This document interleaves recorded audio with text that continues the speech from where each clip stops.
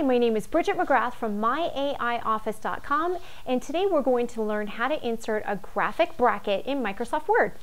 First, we want to open up Microsoft Word. I already have a document open just to speed us along a little bit.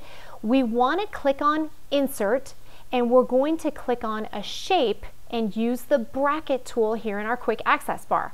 Now we can drag and drop the size that we want of the bracket. I'm going to bracket this entire paragraph right here, so I'm dragging to the bottom of the paragraph. As soon as I click on release, there's my bracket.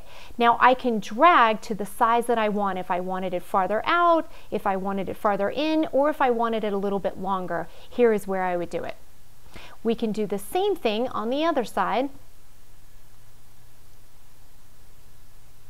And there we have graphic brackets for our document. My name is Bridget McGrath from myaioffice.com, and you've just learned how to insert graphic brackets in Microsoft Word.